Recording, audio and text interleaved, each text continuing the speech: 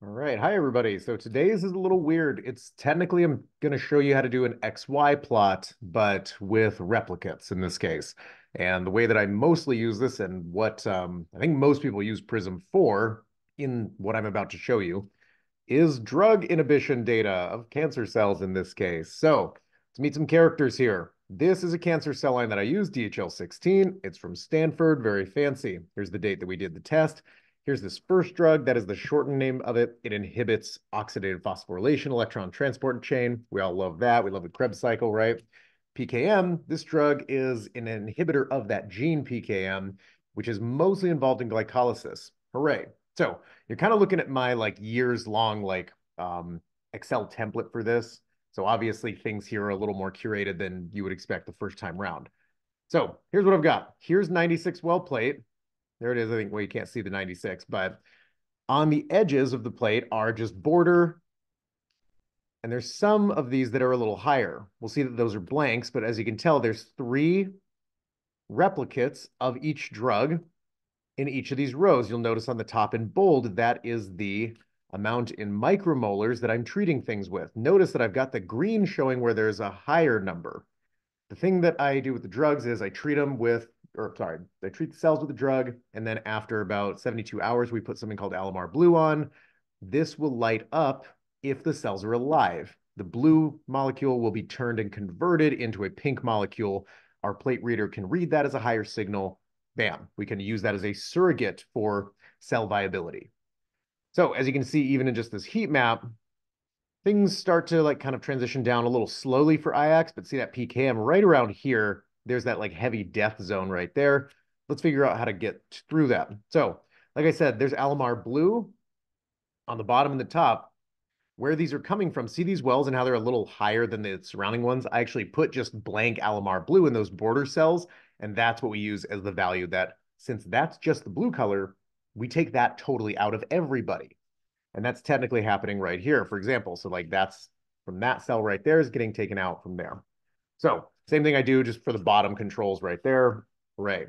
So we end up with these raw values after they've been subtracted from the blank. Perfect. Next, what we're going to do is we take a look at the DMSO average, or the DMSO value in this case of this row. DMSO is a chemical that the drugs are in. We use it as a control in that case. So theoretically, this row should be pretty close to what we would call like a 1.0 essentially. And you can kind of see that reflected here, at least the average. See how the average always comes out to a 1.0 with these ones. Okay, so moving through here, you take these values and you're saying, okay, how much of this drug value that I've clicked here is out of this amount up there, right? And that's going to give me a small proportion right here. So this section right here, about 16% of things were still alive. So that's a lot of death, right? I take those values here, I transpose them, and then we just get some averages here. This is kind of just a quick look. Here's where we're going to start GraphPad, is at this section right here. So I've got these, these values for molarity, right? So let's go into here. Let's grab an XY. Let's say that I want 3 replicate values. You can add more later if you want, like if you're going to do 6 replicates, like if we're going to redo this test. So in this case, you can probably end up doing mean, SD, and the number. It's not too bad. SEM is okay since we do have very few samples, although standard deviation is also a pretty good, simple metric. We only do have 3 at a time, though, so I do understand that that's you can get a little hairy in there. So let's go ahead and create this. Looking good. First thing I'm going to do, I'm going to take these values right here. Go like that. I'm going to say that this is, and actually, I think what I actually maybe need to potentially do is say, yeah, what am I going to have to do here? I'm actually going to have to, sorry, I had this as a backup. I'm going to have to borrow the other factors because technically what I want to do is actually take these as full. See, these are the numbers that I just had, but they were in micromole, and here they're just in straight up moles. I'm going to just, yeah, sorry. I'm just kind of going to borrow from our friend over here. There we go. Yeah, imagine that I did that in my head. Perfect. All right, so this one is the IX drug. This one can be the PKM drug. Okay. So given that, now at each dose, I have 3 replicates. Perfect. So I do have an X and I do have a Y. So that looks pretty cool, right? I'm actually going to be able to go right in here. Notice I'm not going to take the DMSO because that is assumed to be just at the 1.0. That's what we're comparing everybody to. So we don't necessarily need to like actually include it, right? So I'm going to roll in here. Goes right in. Yep, I got it right. Perfect. There we go. All right. Well, that's hideous though, because take a look, right? You don't want to connect them, mean an error. Okay, mean an error look good, fine. But notice that since these doses were built on, I made a dose of 20 micromolar, then 10, then to 5, then to 2.5, so on and so forth. That looks kind of gross, right? And it's not just a matter of adjusting the axes. So you actually technically have to do an analysis of this data first, and you technically want to transform the concentrations with that little X function right there. So typically you just are saying transform into logarithm tens. Perfect. Let's take a look. So once I make that transition right here, things are not going to be quite as hideous to say the least, right? And if I want a new graph, and this time what I'm going to say is I need the transform data. There we go. Now we're starting to see something a little different here. Yeah, I'll tell you a little secret or two about these drugs later. That's why they kind of look goofy as the curve, but they're not too bad. I should have used venetoclax if I wanted perfect little curve data. But there we go. I have my transform data. That's what I really want to have on here, right? And technically what I next want is I need to have a nonlinear regression essentially. So if you click nonlinear regression, it'll take you to the shortcut. Let's just say one of your typical ones is going to be log inhibitor versus response, 3 parameters, which means it can kind of curve and fit those. Okay, there we go. The line forms pretty nicely. I like that. Very good. Now, technically what we're doing here is we're saying like, I think, what are we saying? Like cell viability. There we go. I always add this stupid space. Sorry. I always kind of like here to add like at 1.0 a line to show that's where like regular cells were technically. And then equally, this is also like nicely set up, but I mean, let's be honest, let's get some minor ticks in here and have it look run there. Sweet. Looks pretty good. Okay. Taking a look through here, things are looking not too bad. If I wanted, like, so if we go back here and I take this and I say, all right, how about you give me just log 10 like that? Technically, you can get to the same place. The model may not behave the same for the next step that we're about to do, but I will give this side credit. This is pretty, like, this can make it look pretty nice. So I'm gonna add my line here, apply. I'm also gonna say, give me some ticks, 4 ticks. That looks pretty good. Oh, oop, I had the line in the wrong spot. Sorry. Hideous. We want that in the left y-axis. There we go. Nice. Sweet. Okay, and then you can technically do the same linear or non-linear regression here. But to run through here, because this is technically transform data, hooray. Looking here, sorry, I'm gonna add my ticks because always a big fan, obviously. Makes it look super fancy. Good job. Okay. All right.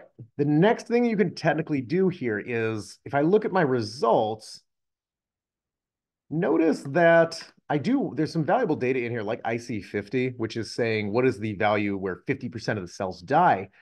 Unfortunately, with what we've got here, these curves are really good looking. So if you wanted to, be, if this is what you want to face people that face the nation with, kind of right here, like what you would present, these curves would be good. However, it might be a little better to try this section. So what we can do here is say analyze. We can say nonlinear regression. It's going to say, do you want to do this again? I want to make a new table in this case. I'm still going to do 3 parameters, but I'm going to click up here at constrain. The bottom and the top must be equal to 1.0 must be the top, the bottom must be 0. Thus, now when the IC50 forms, it will be right in the middle, and it will suggest this value is where 50% of the cells died based on your data. The other one just did where the cells relatively started. So notice here with IAX, and I'm going to kind of turn this, yeah, let's do some fun stuff here. Let's turn IX, let's turn that like some nice purple. There we go. Notice that it starts like pretty bad already, right? So this curve actually would say 50% of the curve. Where in the curve did it die 50%?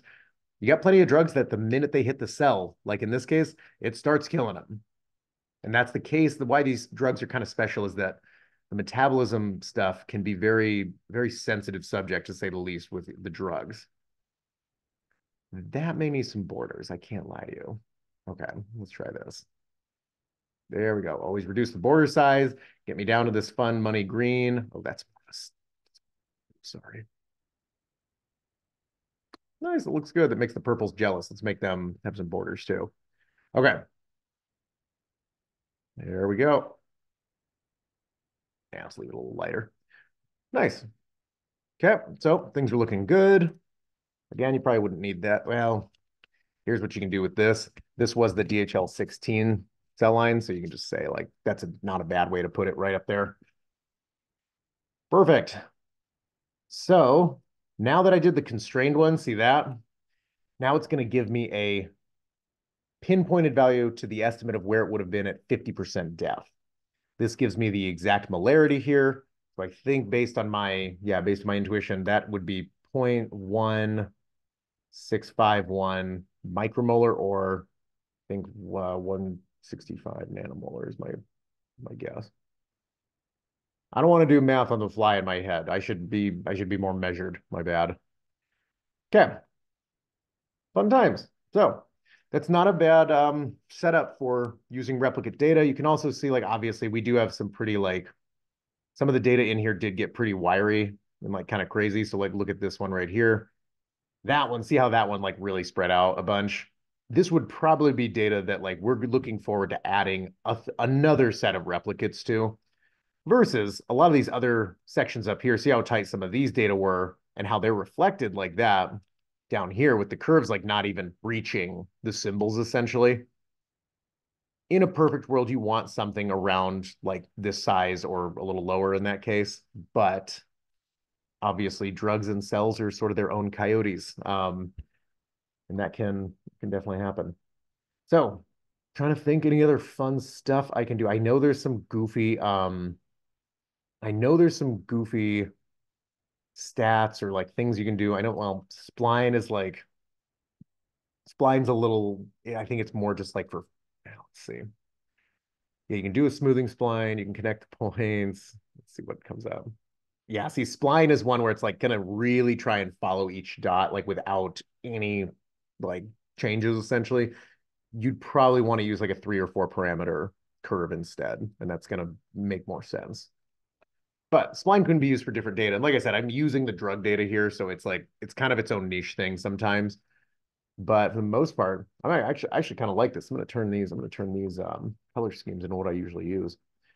Now, here's the other kind of goofy thing. If you do a nonlinear regression, see how many examples you actually have in here. This is like almost its own thing in terms of a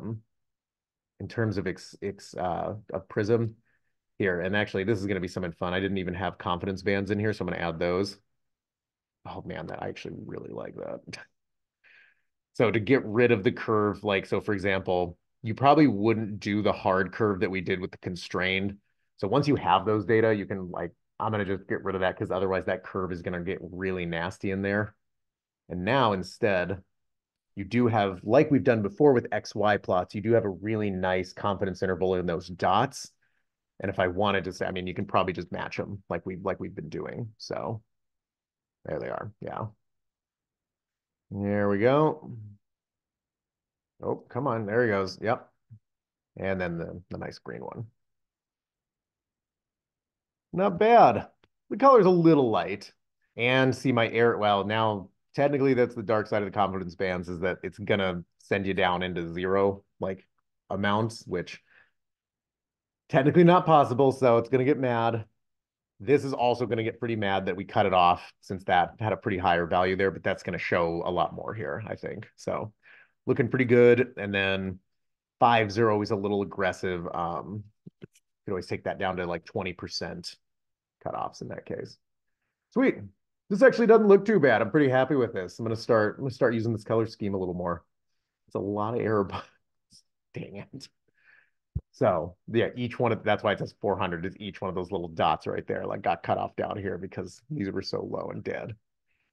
Those will tighten if you add more. So like I said, I'm going to rerun this cell line and then add that to the next one. Honestly, a perfect time. My students hate hearing this is that you probably got to run an experiment 3 times before you're like, all right, we're good. Sweet. So thanks for joining today. Hopefully this was a fun semi-intro to drug curves and Prism. There's different ways to do things, but I do kind of enjoy this one.